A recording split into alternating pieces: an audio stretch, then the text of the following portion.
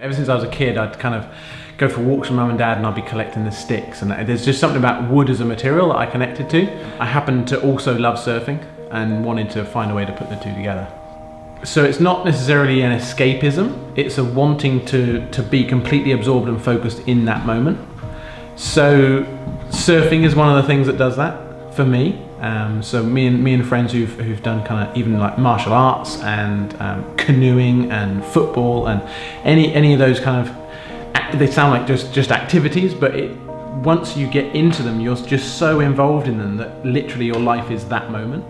And for me, that happens with the making as well. And I think it's just wanting to harness and to find those moments which have led to where I am. So it's like a constant pursuit of those things that completely focus me.